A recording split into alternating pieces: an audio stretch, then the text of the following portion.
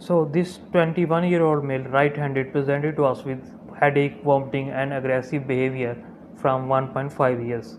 In past medical history, patient had history of sinusitis and multiple infections related to nose and throat.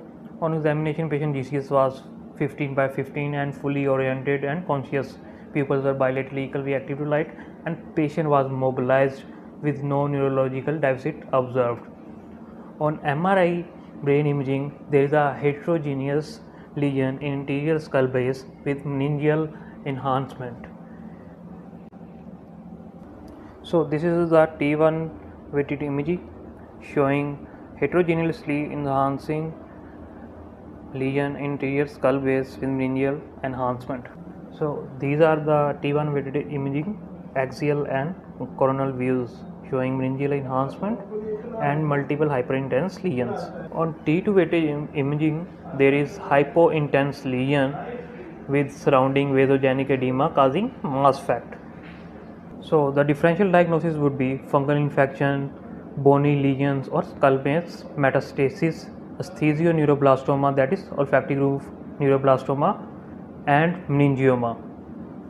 It is most likely fungal infection because it is an anterior skull base imaging showing invasive lesion with meningeal involvement, and there is history of multiple infection. Patient is immunocompromised. Point against bony lesion or skull base metastasis is absence of previous malignant history and patient is young. Point against esthesioneuroblastoma is that there is no evidence of nasal obstruction or anosmia, and point against meningioma is there is lack of calcification.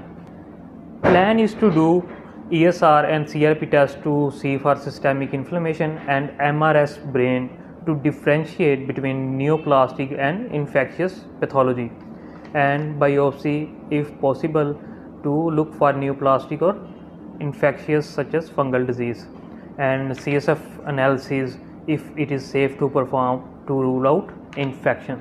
Thank you.